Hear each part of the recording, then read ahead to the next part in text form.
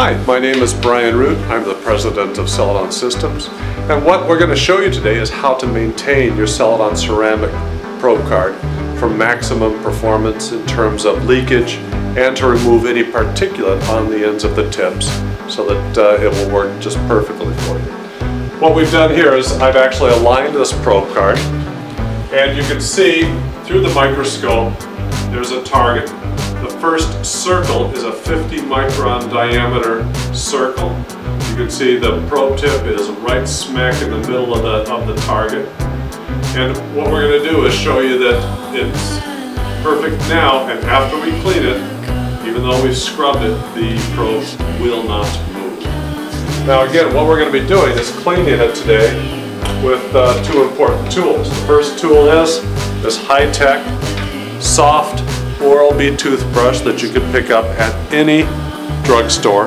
You'll notice that the tips are flat. Make sure you get flat, none of the fancy ridged things. Make sure it's also soft, okay? Now what we're going to do also is we're going to use methyl alcohol. Use semiconductor grade methyl alcohol or ethyl alcohol. Do not use isopropyl alcohol, because isopropyl alcohol will leave a residue and will make your leakage performance worse. So what this is going to do is not only is it going to clean the particulate off the tips, but it's also going to clean off the ceramic from any contamination that is deposited on that from use in the laboratory, and get it back to the excellent leakage performance that you are used to. So what we're going to do now is I'm just going to dip the toothbrush into the alcohol, and now all I'm going to do is scrub it. And you can see that you can scrub it fairly aggressively without any concern that you're going to hurt the probe tips. And remember, the probes themselves are embedded into the ceramic, and the ceramic protects the probes. And what we're doing now is we're cleaning the particulate and contamination off the probes and the ceramic. So you can see I've brushed it. I can brush it any direction that I want to. You'll notice that I'm keeping the toothbrush flat. Okay, so now we've got it nice and clean.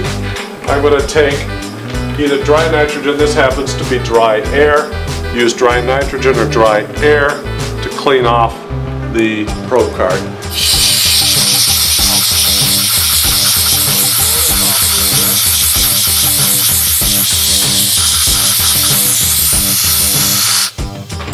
So I blow it off, move the alcohol out of the way so I don't spill it, and then we can look back down the microscope and you can see that the probe has not moved even with all of that nice aggressive scrubbing.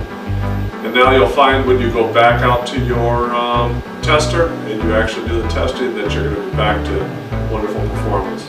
Now another thing that you might find out too is that you might actually want to put a toothbrush and the methyl alcohol right out by your prober, so that if while you're doing your work you need to stop, clean it off, very easy. A number of our customers just keep toothbrushes and the alcohol right out at all their various probers so they can do their cleaning very, very quickly.